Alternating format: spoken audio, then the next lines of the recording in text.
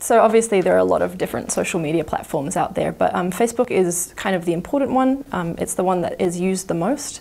It's also interesting because unlike other social media platforms where people make friends online based on their interests and then perhaps meet those friends later in real life, in Facebook you're actually making your friends offline and then making them a Facebook friend.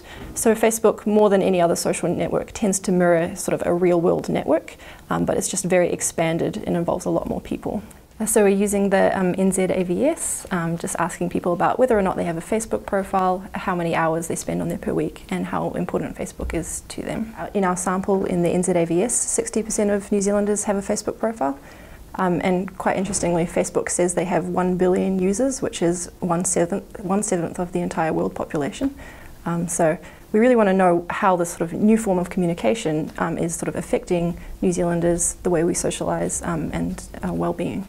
So extroversion is a personality trait. It's a measure of how much you like socialising with other people.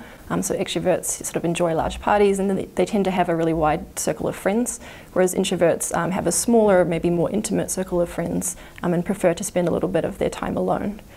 In terms of social belonging, we're quite interested in that because there's sort of a bit of a debate going on at the moment about is our belonging our sort of the sum of our meaningful ties to each other and our connections to sort of our community.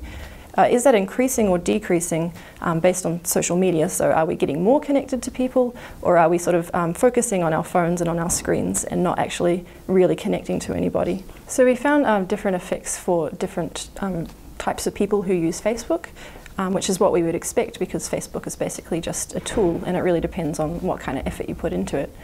So for extroverts, whether or not you had a Facebook profile, there was no difference between how much belonging you experience. So an extrovert is someone who is extremely outgoing and sociable, and basically whether or not you use Facebook, it doesn't make a difference to how much you feel like you belong in your circle of friends, with your family, and also just more generally. However, for introverts, it was a little bit different. So introverts who use Facebook actually have lower belonging than introverts who don't use Facebook. Suggesting that the use of Facebook could possibly be affecting them and actually making them feel like they belong less.